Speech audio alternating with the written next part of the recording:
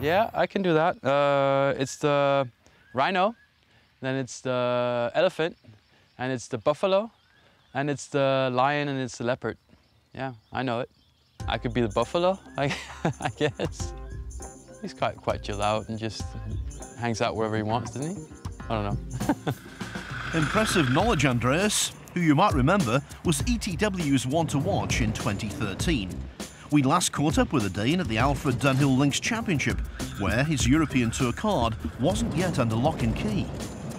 I knew that I had to have at least one very good result to keep my card, and that was quite a bit of pressure on me, I guess. I was on that mark for quite a bit of the last part of the season. It's a leopard up there. Nice. You see the big jackalberry? Yeah. Just the rock there, up. I'll tell you what, you have got eyes like... Yeah, that's ridiculous. Come on, kitty, kitty, kitty, kitty. I played too much golf in that period. Now mentally, I wasn't really there. Maybe I shouldn't even have gone to Australia. I wasn't really ready up in my head, I guess. And I felt that playing the tournament. I mean, I played as well as I could and I gave it all I had, but it wasn't there. So you said a leopard took off a ranger's head here. He took off his skull apparently. And we see a leopard here. I'm not feeling very comfortable now.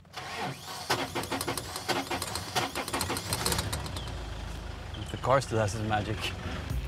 You can push, big boy. I'll sit in the front, steer the wheel. You just tell me where to go. If you think that's nerve-wracking, it's nothing compared to the final stage of Q School at PGA Catalunya in Spain last month, where Harto went into the final round of 6, a precarious tied 18th.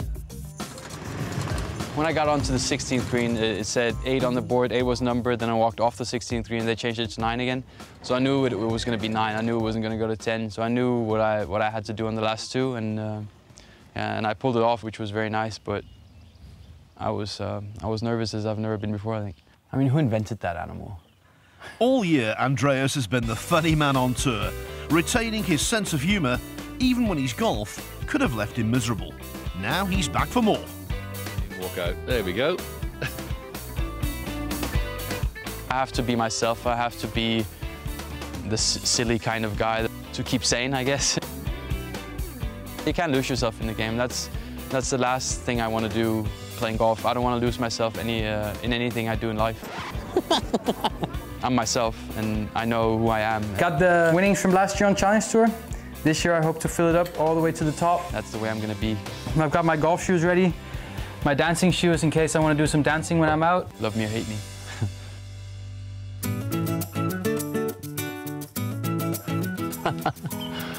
That's not something you see in Copenhagen every day. So, now a seasoned pro, what are the lessons learned from 2013? What exactly are the goals? What's the attitude? What's the grand Harto plan for the new European Tour campaign? I played probably too many tournaments in a row at some point in the season and stuff like that, so I probably would have played a little less.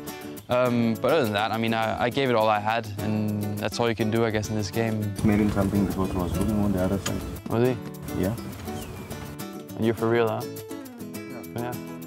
Did you hear that? I think you should get in the car. You learn every year you're out here, and now it's going to be my 3rd try. That was up and close, huh? Yeah, how close you've been to dying now. Hopefully, this is going to be, 3rd time lucky.